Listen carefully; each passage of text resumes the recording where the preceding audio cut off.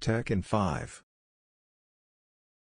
Dive into Python with a fun game, learn in just 5 minutes. Want to create a game with PyGame? Follow me. By the end of this video, you'll learn how to do it. Let's dive right in. Every well-structured game starts by defining constants. Think of constants as the basic settings or rules of your game universe. For our game, these constants represent screen dimensions, the playground for our ball and bar. Sizes, the sizes of our ball and the bar, which affect how they're drawn and how they interact.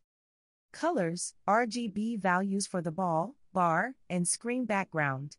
Remember, the ease of tweaking these constants encourages experimentation, which can lead to fascinating gameplay variations.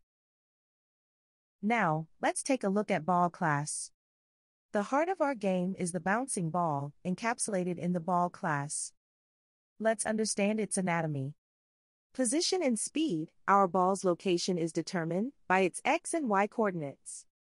Its movement is determined by its speed in these directions. Bouncing mechanics. The ball's behavior upon hitting walls or the bar is defined by its bouncing mechanics. When the ball hits the left or right walls, its horizontal speed reverses, causing it to bounce.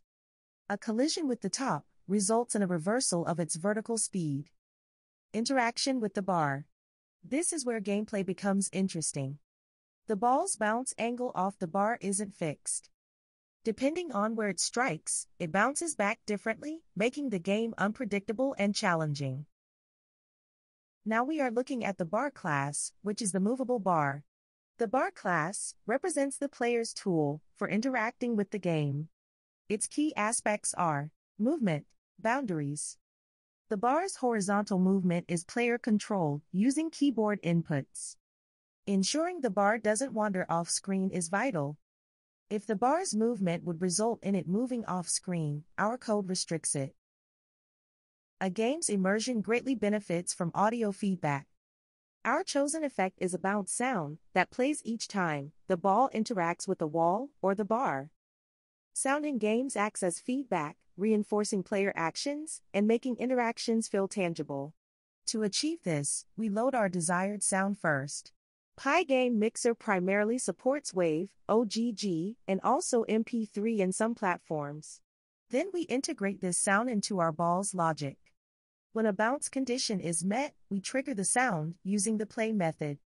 Sound integration not only enhances player experience, but also aids in making gameplay intuitive. Now we have all of components ready, let's look into the game loop.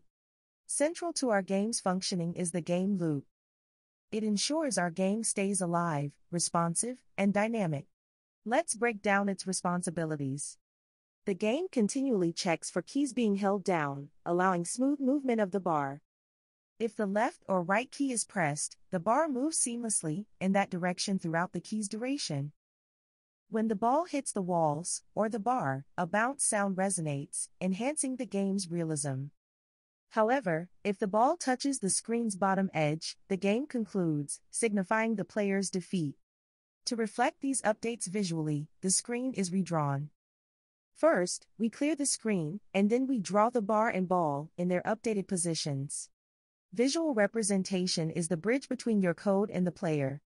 The drawing functions utilize PyGame's capabilities to render our ball and bar as vibrant shapes on the screen. The code takes our logical constructs, like the ball's position, and turns them into visual elements. During our game loop, we also need to account for game-ending scenarios. If the ball slips past the bar and hits the bottom, it's game over.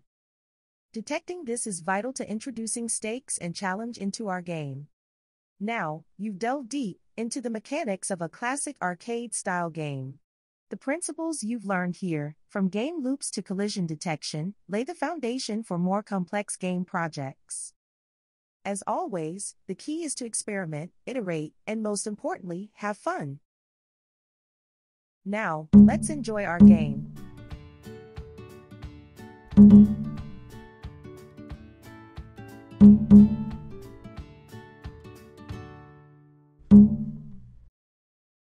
Stay tuned for more videos on Tech in 5.